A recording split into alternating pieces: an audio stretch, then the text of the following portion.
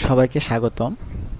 আজকে যে আমরা বিষয়টা আলোচনা করব সেটা হচ্ছে কোন একটা ফ্যাক্টরির যদি আমরা এফিসিয়েন্সি ডিটারমাইন করি, তাহলে এফিসিয়েন্সিটা ডিটারমাইন করতে গিয়ে আসলে কোন কোন পদ্ধতিতে ডিটারমাইন করলে আমার এটার ক্যালকুলেশনটা রং আসবে, সেই বিষয়গুলো বিস্তারিত আলোচনা করব।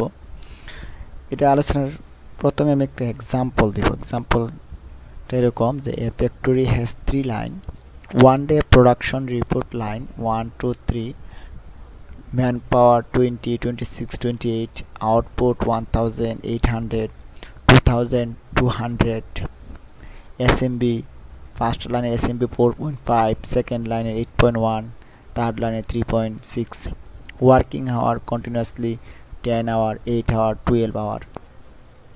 তো কোয়েশ্চেনে যেটা বলা হচ্ছে calculate every line and factory efficiency. First of all আমরা যদি একটা এক্সেল ফরম্যাট ইউজ করি, লাইন নাম্বার 1 2 3, ম্যান পাওয়ার আমার এক্সাম্পলে দেওয়া আছে ফার্স্ট লাইনে 20, clock hour 10, item T shirt SMB 4.5, output 1000। Similarly second line, third line. তাহলে আমরা অ্যাভেলেবেল আওয়ার এফিসিয়েন্সি ক্যালকুলেশন করতে অ্যাভেলেবেল আওয়ার লাগে।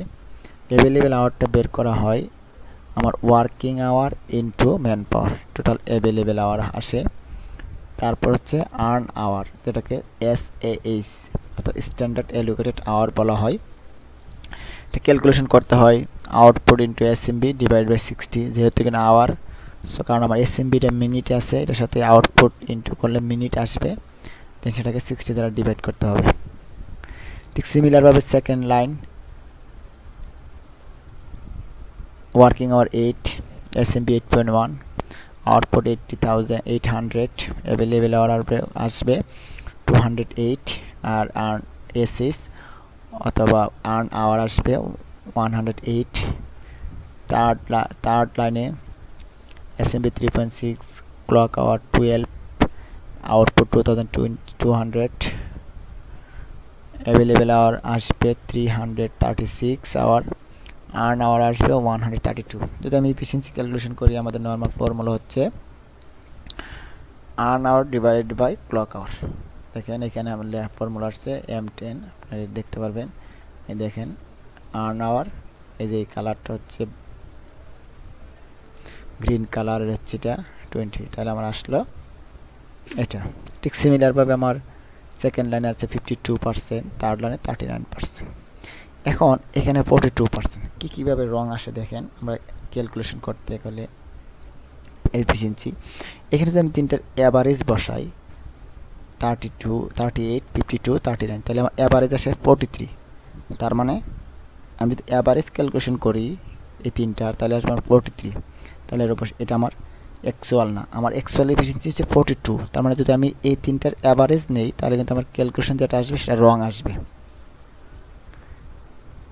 এখন আমি এটা হিসাব না করে আমি অন্যভাবে হিসাব করতে পারি। দেখেন এখানে আমি যে ফর্মুলাটা ইউজ করছি, এখানে আমি কি করলাম দেখেন, আমার আমরা নর্মালি এসএস নিতে হবে। সো আমার দেখেন এখানে হচ্ছে এসএমবি, যদি অ্যাভারেজ এসএমবি নেই, তিনটা লাইনের average SMB 5.4 into 4000, output into SMB, দেখেন আউটপুট ইন্টু এসএমবি, এই দুইটা ডিভাইডেড বাই আমার টোটাল ম্যান পাওয়ার 74 ধরে নিলাম, আর ক্লক আওয়ার তিনটার সাম নিয়ে নিলাম 30, যে ডিভাইডেড বাই 60, কারণ হচ্ছে আমার এখানে মিনিট ছিল।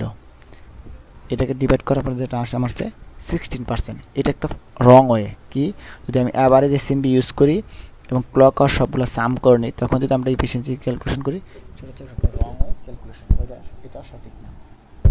তার একটা ওয়ে আছে, সেটা হচ্ছে আমরা যদি এইভাবে অ্যাপ্লাই করি,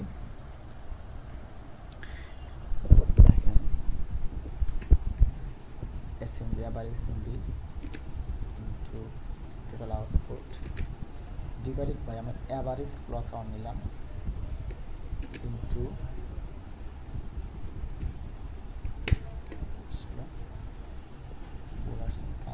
এখানে যদি আমি দিই equal average SMB into total output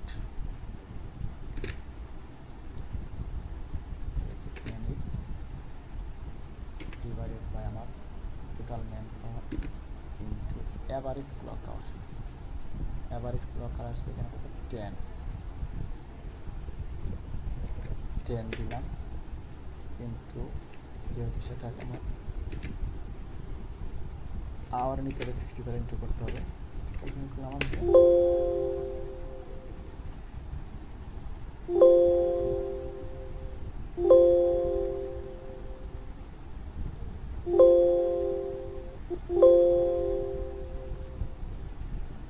যেটা অবশ্য আপনার ক্যালকুলেটর আমার কিবোর্ডের রঙভাবে আসতেছে, এটাকে আমি অন্যভাবে দেখাচ্ছি আপনাদের কিন্তু এটা আসবে হচ্ছে এখানে দেখাই ওয়াল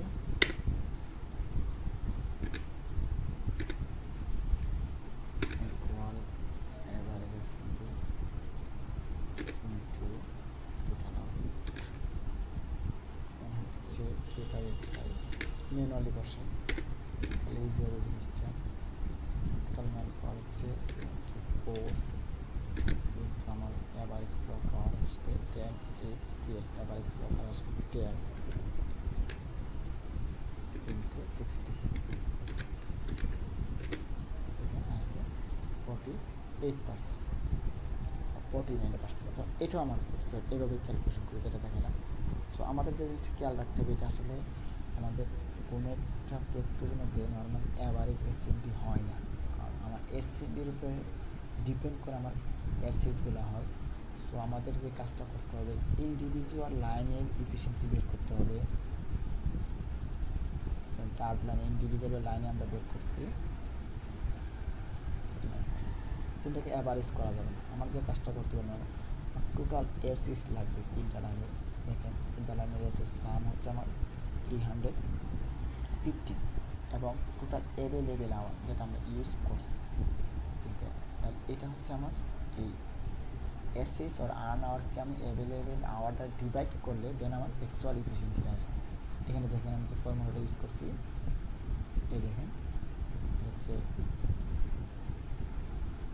নেভি ব্লু কালারটা, দেখেন total SS divide by total available hour, দেন যে আমার এফিসিয়েন্সিটা সেটা হচ্ছে এক্স1। তো অন্য কোনো ওয়ে যদি আমি ক্যালকুলেশন করি সেগুলো আমার ভুল আসবে।